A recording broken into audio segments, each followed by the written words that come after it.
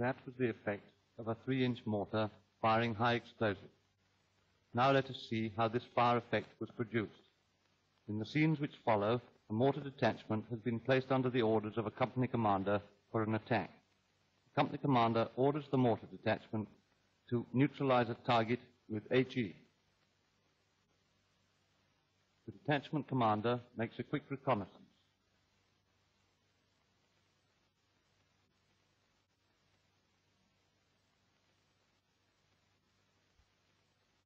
Signals up his detachment, which he has kept under cover as near as possible to company headquarters.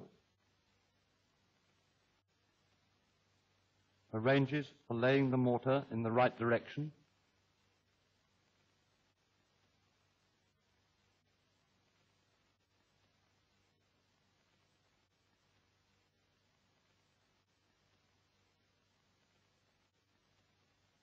And sends the orderly to the observation post.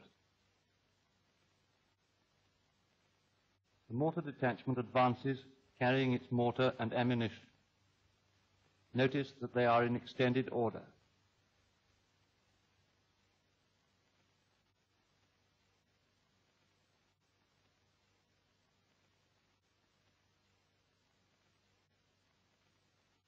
They are ordered into action.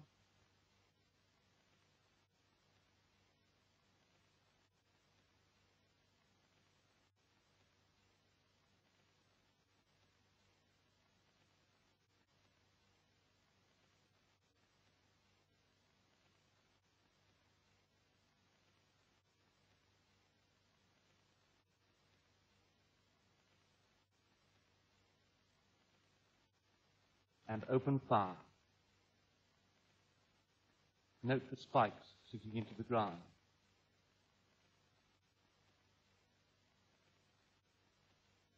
The commander observes the fall of the bomb,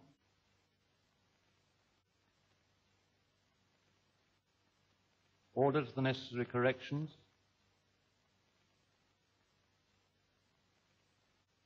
and another bomb is fired.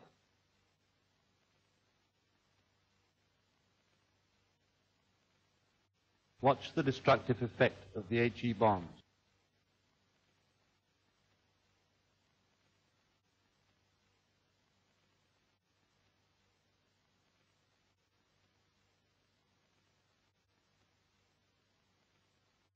The mortar can also be used to produce a smoke screen.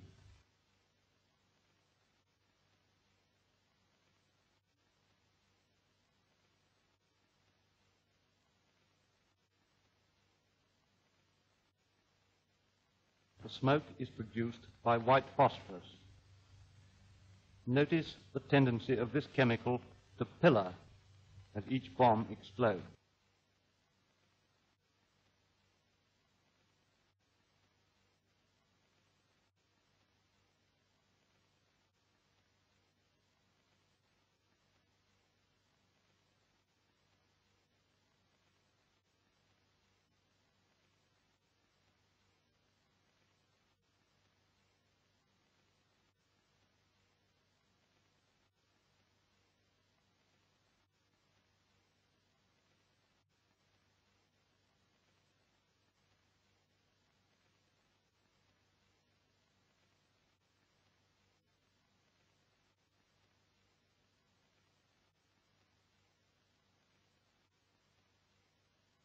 Now consider the weapon and its ammunition in detail.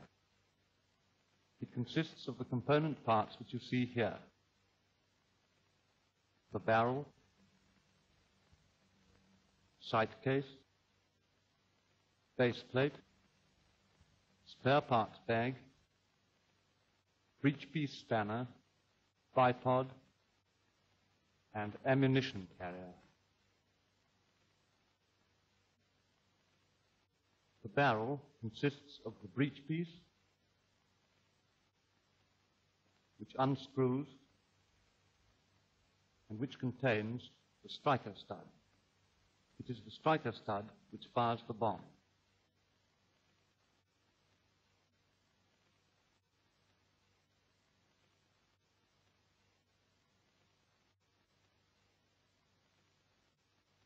The recoil spring, the buffer ring,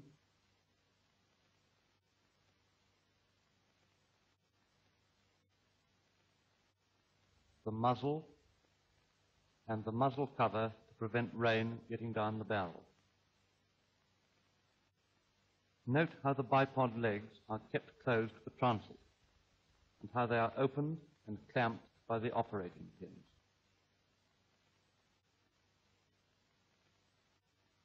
This is the clamping handle, by which the clamping plate can be set in different positions.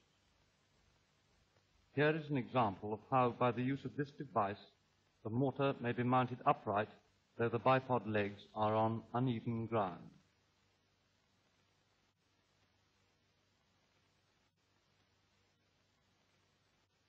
Notice the spikes, the lifting loops, and the socket with lugs on either side. First, the base plate is placed in position. Then the breech piece of the barrel is inserted into the base plate socket and turned a quarter of a turn to lock the barrel behind the lug. The muzzle cover is removed. The bipod is placed in position with this handle, the operating handle, to the rear. The barrel is guided into the cradle. The recoil spring is attached to the hooks on the cradle. The muzzle cover is replaced.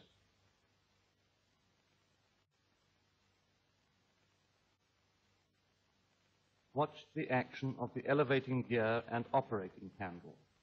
Over and to the left raises the mortar and thus reduces the range. Over and to the right lowers the mortar and increases the range. If you find this hard to believe, try firing it like this.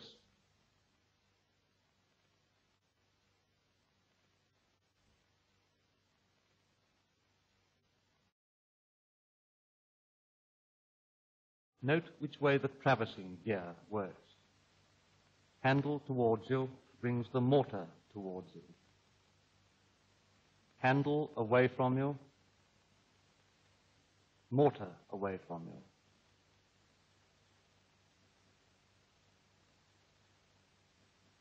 The sight is now being fitted onto its bracket and locked.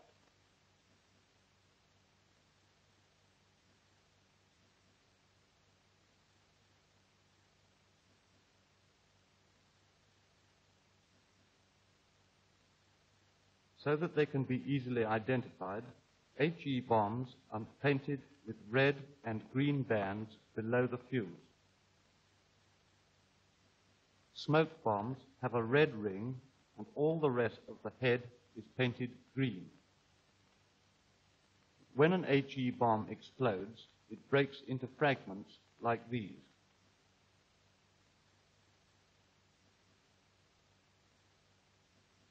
The safety caps on most types of bombs are removed by unscrewing.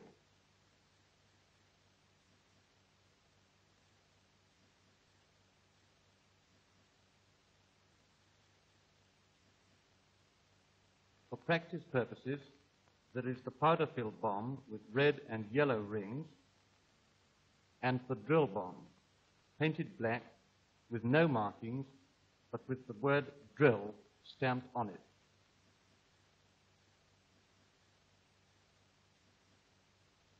The tail unit must be kept dry and is therefore provided with a waterproof cover. The tail unit contains the primary cartridge, which you see here,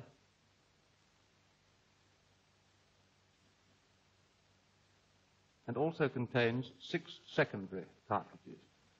When firing at ranges between 525 and 1500 yards, all the secondaries are left in, and this is known as charge 2. For ranges between 275 and 850, charge 1 is used, and this means removing 3 of the 6 secondaries. Any 3 may be removed.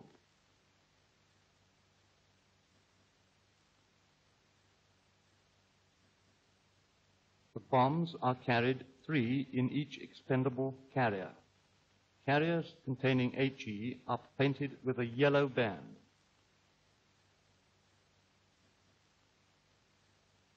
Those with smoke have a green band. And those with powder filled have a black band. All are sealed with adhesive tape.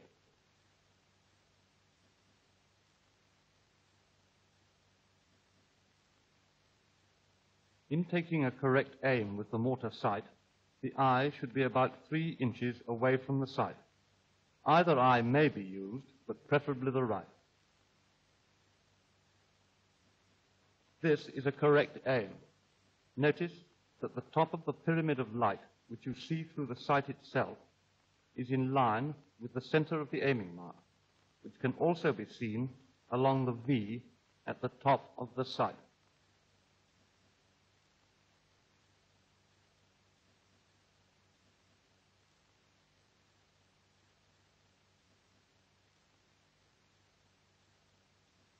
The barrel and sight only point in the same direction when the cross-level bubble is central. For instance, when the sight is like this and the bubble like this, they are obviously useless. It is therefore necessary to keep the cross-level bubble central whilst the mortar is being laid. So a number 2 is required to assist in laying. The number 1 must warn the number 2 which way he is going to traverse, so that the number 2 shall know which way to turn his cross-leveling screw.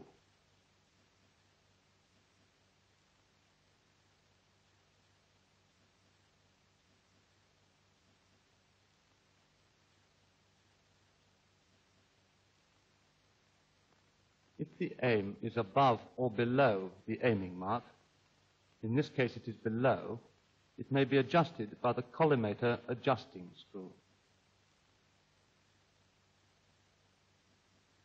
Elevation is obtained by first setting the required charge and range on the range scale. Charge 2, marked full on the sight, 900.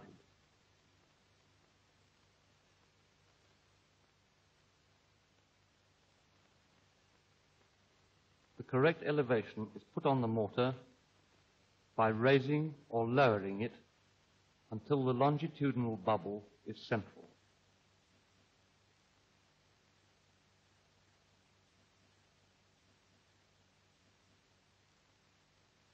Charge 1, marked red on the sight, 450. Number 1 gets a rough idea how much he is off the direction with hand angles, and roughly corrects direction with the traversing handle. Number 2 centralizes the cross-level bubble, whilst number 1 puts on the correct elevation.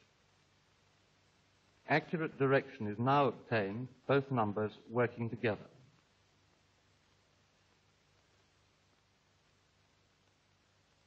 The elevation is checked, any final adjustment for direction is made, and the mortar has now been laid.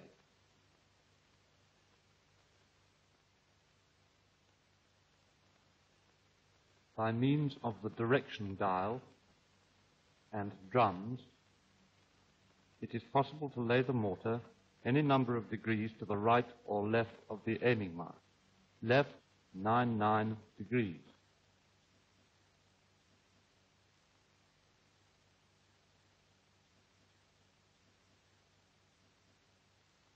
Which means that the mortar is laid 99 degrees to the left of the aiming mark.